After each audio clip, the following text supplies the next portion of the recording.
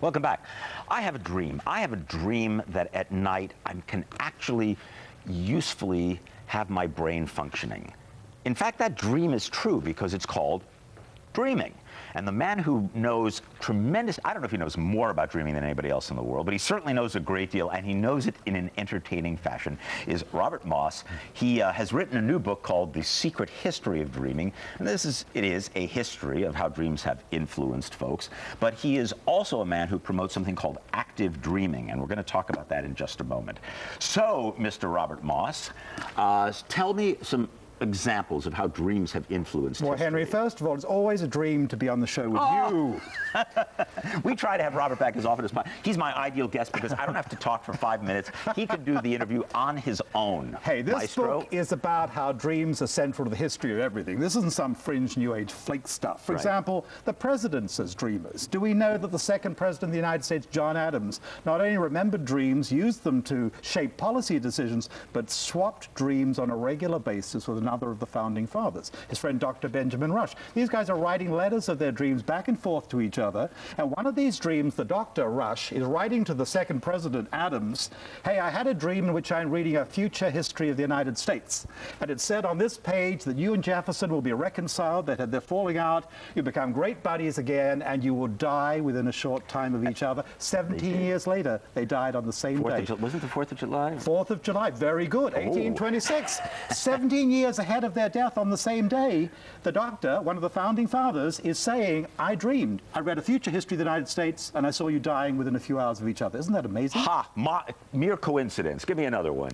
Well, you know, any field you like, you name your field. John Lennon was a dreamer. He said, there's a quote from John Lennon in the book about how the best nights are ones you got to get up in the middle of the night because you got the song, you got the music, it's coming to you. So it's central to creativity. How about science? Wolfgang Pauli, quantum physicist of the 20th century, one of the great towering scientific minds. He said dreams were his secret laboratory where he got the really good stuff. And if you're doing quantum physics, you need to be dreaming because that stuff doesn't work in the rational Winston waking mind. Churchill, this is mainstream stuff. Winston Churchill dreamed his dead father came to him 50 years after his death for an update on world history. What the heck has gone on since I checked out, Winston? Why are you so plump?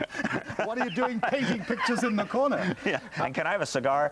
And on a slightly more serious note, but an inspiring note, very relevant note, Harriet Tubman, the Underground Railroad. This woman, brave woman who got all these escaping slaves to freedom before the Civil War, she used her dreams. She would fly like a bird in her dreams. She would see a road she'd never seen with her ordinary eyes, and she would guide escaping slaves to safety by following the maps from her dreams. Wow. That's a story for us about liberation, about seeing the future, and about using the dream information to do better for a whole community. Okay, so how does one actively dream, which is what your whole thesis is here? I made the title up as a provocation initially, but now it's become serious in the sense that it is a great game to play, and I love playing it and teaching people. Now, what is active dreaming? First of all, it's getting active about how you approach the dream state. You don't have to go to sleep in order to dream.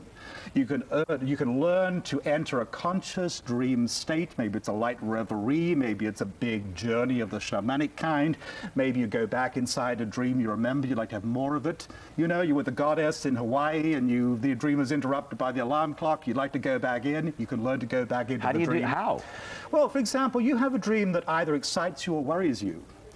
There's some energy there, right? There's some juice. You can learn to put your mind back into the same space you're in the dream and go on with the dream. You're running away from something. Hey, stop running. Learn to turn around, go back into the space of the dream, confront what is after you, see what it is, see what you need to do. You're having fun, you want to have more fun? Well, relax into the rhythms of the dream, the smell, the sensations. Our inner senses are alive in our dreams, and put yourself back there and go on with it. It's a technique that I teach. It's part of active dreaming. But the other aspect of active dreaming, Henry, is this. We want to be active with our dreams in ordinary life. We want to bring some energy, some magic, some possibility. Hey, times are tough. People need more resources and sources, and they need extraordinary resources and sources to get through. One of the things we get from our dreams is we get a chance to scope out and rehearse for the future. future. We see challenges and opportunities that lie ahead in our dreams. And if we learn to tap into that information, we can do better. Look how we've done with leaders who cannot do the vision thing. Do not use extraordinary sources. We've got to go somewhere else. Robert Moss, his book now is called The Secret History of Dreaming, but he's written a slew of books, if one can call books a slew, about dreaming, which are fascinating. Tonight you can meet him at 7 p.m. at Book Passage in Corte Madera. January 13th at 7:30 p.m. Readers Books in Sonoma. You can go to mossdreams.com for more information. And if you get a chance to meet him, he's just he's a fun guy, and he's got a lot of great information. You're a gentleman and a scholar, Henry. And it's always a pleasure. And one of the reasons I love having you on is because you always say nice things about me.